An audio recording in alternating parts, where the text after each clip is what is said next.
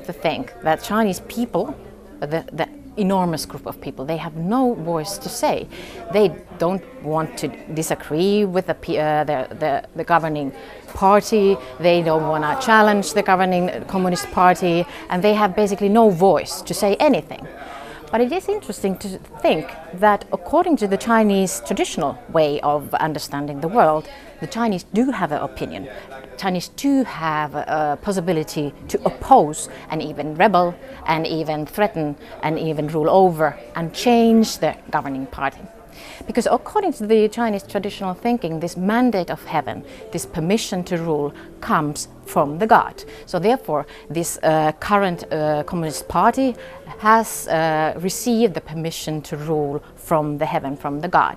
So as long as this governing instrument, this party, has this economic growth that has been over 10% since the 1978, as long as it continues to have this economic growth and as long as it takes care of people, it still has that mandate of heaven.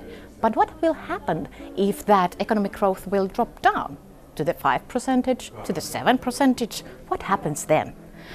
So according to this traditional thinking, the Chinese have a right to rebel, right to riot, right to conquer, even to change the government.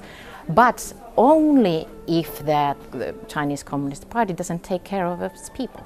So it will be interesting to see, because people are also watching the natural signs. For example, if there's too many earthquakes, floods, monsoons or something like that happening, if they are failing in their agriculture, they start to think that maybe the nature doesn't accept this governing body, that means the Chinese Communist Party.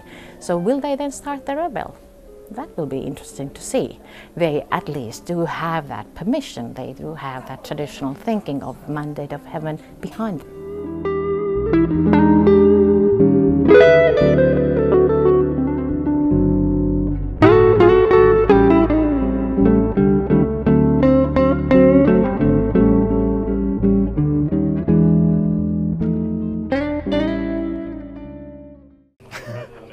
Se voi olla liian vaikea mulle.